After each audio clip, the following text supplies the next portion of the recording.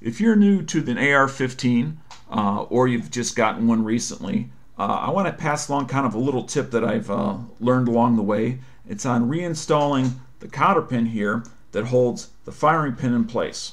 Now, I got this first kind of what I'll call a mini tip was kind of buried in another video from someone else called Mr. Guns and Gear, so I want to go ahead and give him a little shout out.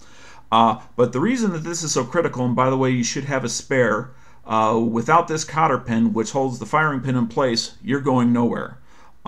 So what I found is that the orientation of this pin when you're trying to reinsert it, as well as how to visually inspect it, makes all the difference between it being a major pain in the butt and it going in just fine.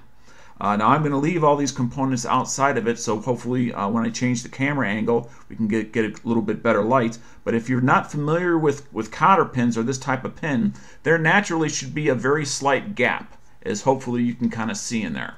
Okay, but over time, or if you have a bad one, that gap might open up.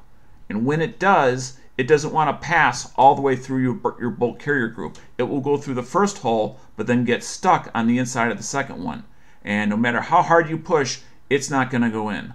But getting the proper alignment of the pin, as well as when you look inside, knowing where to look, will make all the difference between it going in just fine and being a major pain in the butt. So right now I'm going to go ahead and change the camera angle, and we'll be right back. Okay, welcome back. I've already started the cotter pin and reinserted it into the first hole, and now we're talking about alignment. So I want to kind of show you here how I have this aligned.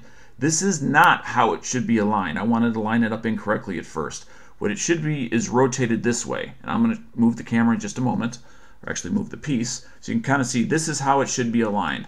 And the reason being is that if I push down on this a little bit, I will actually line it up to go all the way across. If it's in this position and I push down, it most likely will not be aligned correctly. So I recommend that you turn it this direction so that when you push down and in, it will be lined up.